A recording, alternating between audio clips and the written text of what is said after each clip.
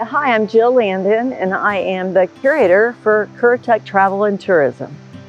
What we think about today as the Outer Banks and our beautiful, beach houses and things like that, that didn't really happen until after World War II, when the infrastructure with the bridges and the roads and stuff came in.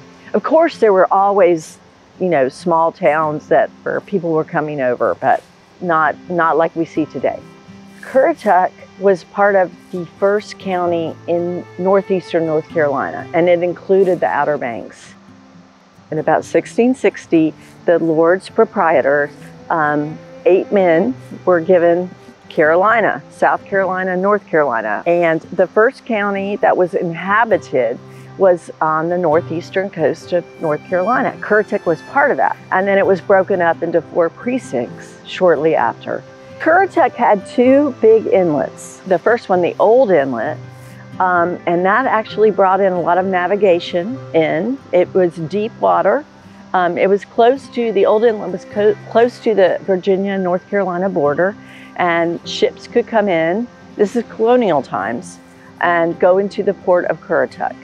And then that closed up because of shoaling, and meaning sandbars, sand coming in. And then a new one opened up, but by basically 1828, that closed up. We're barrier islands or barrier peninsulas, depending on when the inlets close or open. Well, the Outer Banks are ever changing. They will be ever changing. We're basically a huge sandbar. There are 2 huge streams coming together.